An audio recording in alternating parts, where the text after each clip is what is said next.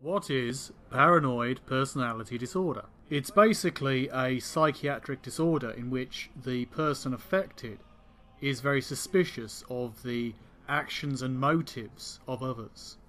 For a person with this particular disorder, practically anything can be something that sets it off.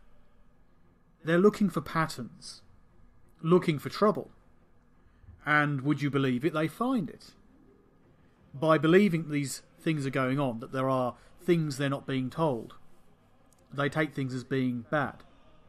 Someone's not telling you something. Someone's remaining too quiet. Someone's speaking too much. What are they hiding? This also includes taking things in the wrong way. When someone says something which is completely innocent, you might take it in a way which is suspicious. Although usually, the person who is affected, the person with the disorder, doesn't actually realise that they have this problem. They think it's everyone else. They think they're being quite normal in their appraisals. Despite this being continuous with sufferers, them seeing these patterns which aren't really there, taking things in the wrong way, dreaming up through their own paranoia these plots against them, or these slights against them, typically it's completely unfounded. They're looking for patterns, looking for negative patterns, and they find them because they're looking so hard. They in fact make them appear within their mind. People with PPD tend to have this restraint that holds them back, this guard, this defensiveness that holds them back from people because they suspect they're going to be betrayed, they're going to be deceived by another person. And this is in fact a continuous process with people who have PPD. Typically they don't confide in others, they don't trust others, they don't give away too much information, they hold back, remain restrained, because they don't want to give away anything which might betray them in the future. A kind of fear, obviously paranoia, that if they say something too personal or too important, it will be used against them at a future date. Due to this restraint, due to this holding back, not sharing, not fully allowing themselves to interact with others, they typically don't work well with other individuals because they're unable to establish a deep rapport with other individuals. People with PPD take remarks the wrong way. They imagine there's certain slights when people say simplistic and even friendly things. When a person glances at them or looks at them, they take it in the wrong way, imagining there's more to it. So they perceive attacks even when they're not actually in action. When a person says something of them, a mild critique or even something friendly, depending on their state of mind, they might perceive it as being an assault upon their person. They can be hostile.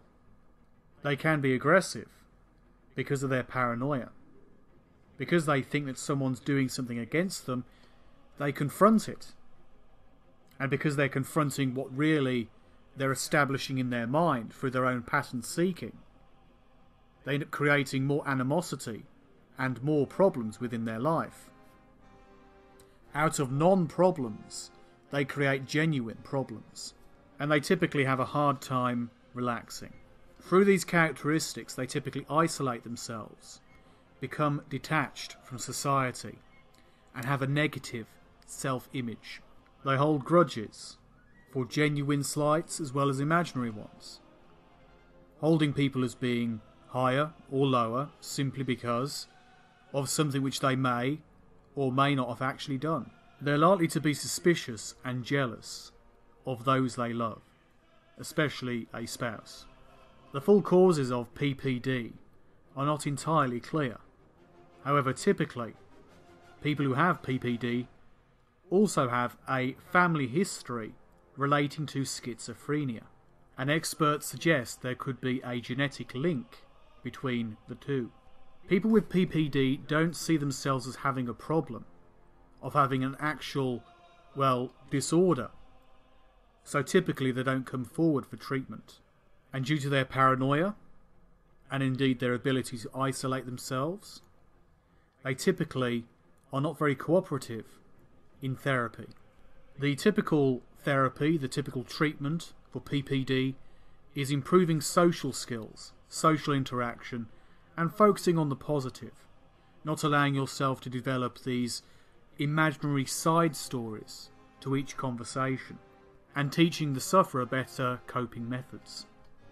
In the end, although it is avoidable to some degree, and treatable to a degree, it is better to deal with these issues if you recognise them.